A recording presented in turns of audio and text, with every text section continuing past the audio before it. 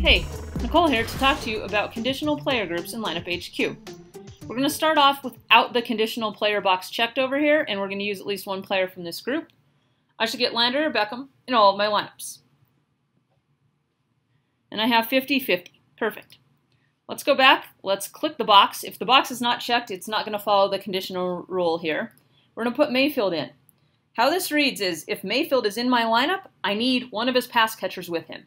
It'll be possible to get Landry or Beckham in a lineup because the conditional piece is Mayfield. So if Mayfield's not in the lineup, we're not going to worry about this rule when we're generating our lineups. But let's go make sure all our Mayfield lineups have one of the pass catchers.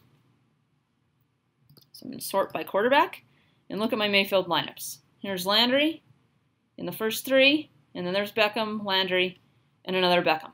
So we got what we wanted by setting up our conditional player that way.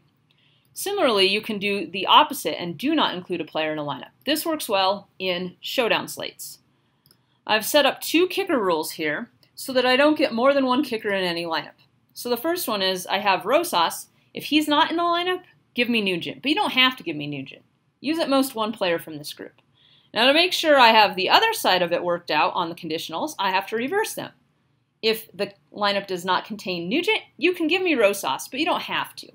So use at most one player. If you wanted exactly one kicker in the lineup, you could use Rosas if you didn't have Nugent. Right now it's just set up, I don't want more than one kicker in any of these lineups. I'm going to go build those lineups and see that that's true. So let's go find, here's Nugent at 15%.